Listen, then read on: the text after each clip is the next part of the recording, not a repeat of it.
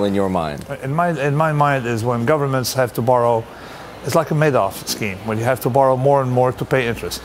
A Madoff scheme or a Ponzi scheme, but let's call it Madoff, is when you have to borrow to repay creditors. And that's what we are doing.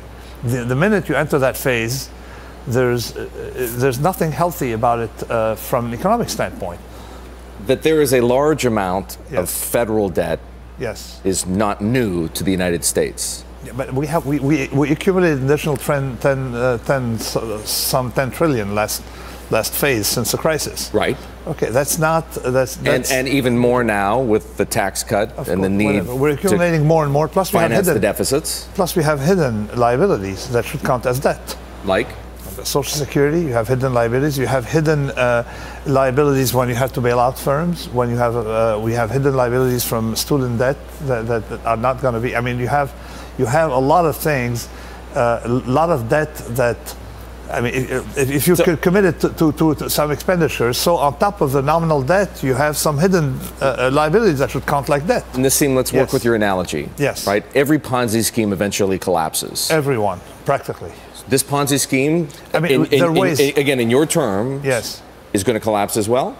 I mean, we're starting to see, you remember years ago we had debt crisis, and it starts in countries like Argentina, starts in 82, it started in Latin American countries.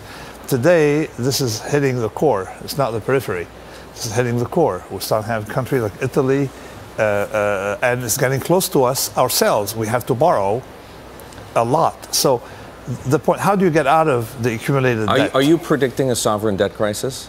I am not. So they're so right that this is a Ponzi scheme, and he's calling him out. The governments are creating a Ponzi scheme, and if you know the history of cryptocurrencies, they were created to prevent this Ponzi scheme of governments devaluing their currency to get out of the debt. And people who hold that currency obviously get wiped out, and you see this in Venezuela. Another country is Iran. They have very weak currency.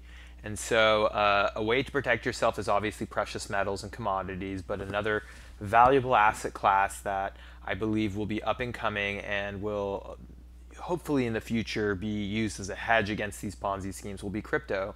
And that's why I think it's very important that you subscribe to this channel and continue to educate yourself about cryptocurrencies, even if you're not investing, to see what's going to happen when this debt bubble does collapse and what will happen to crypto prices. But let me know your thoughts on this, and I will talk to you soon.